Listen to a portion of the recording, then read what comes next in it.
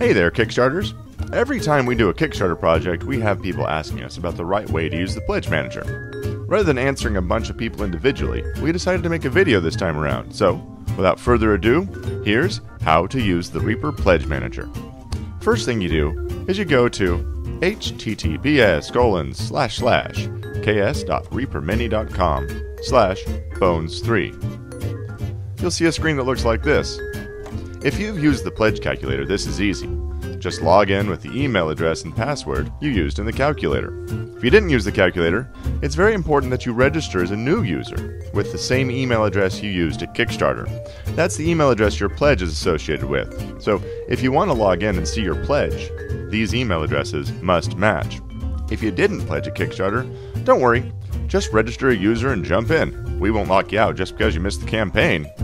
Now, I'm already a user, so let's just log in real quick.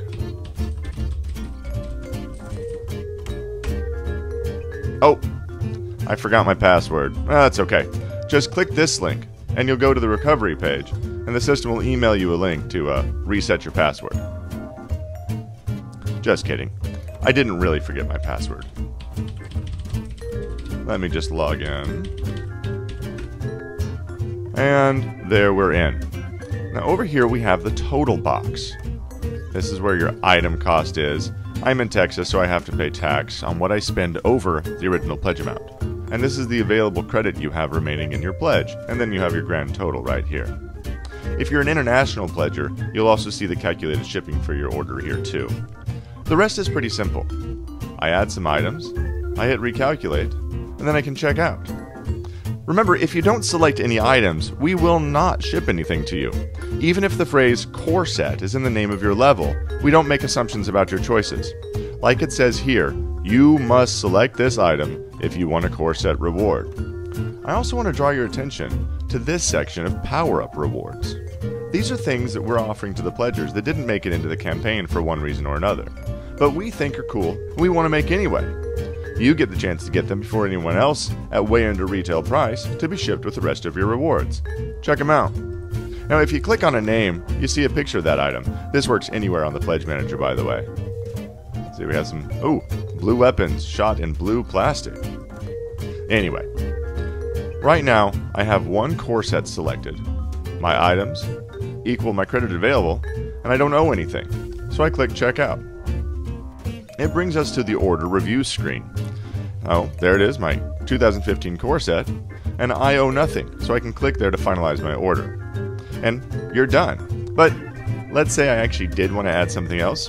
Let's say the Undead Bonesylvanians. Just grab one of those real quick, recalculate, and check out.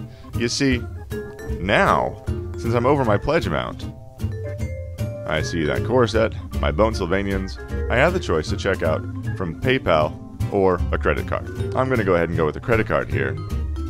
Dummy card. And I go ahead and pay that $15.94. Note, we're in test mode here. Took my payment, and now we have the invoice page. You can print this out for your records. But oh no, you forgot that you needed something else. Not a problem. Just head on back to the selection screen. Let's see, I completely forgot that I wanted a Maldrakar. Oh, look at that. That's beautiful. Anyway, just add one to your selection. Go recalculate, and check out again. There you go. Do my dummy card again. Hit pay. And now you have two orders that'll be shipped at the same time. We realize that mistakes happen sometimes, and while it's not that simple to change an order, we can still help you out. Send an email to help@reapermini.com.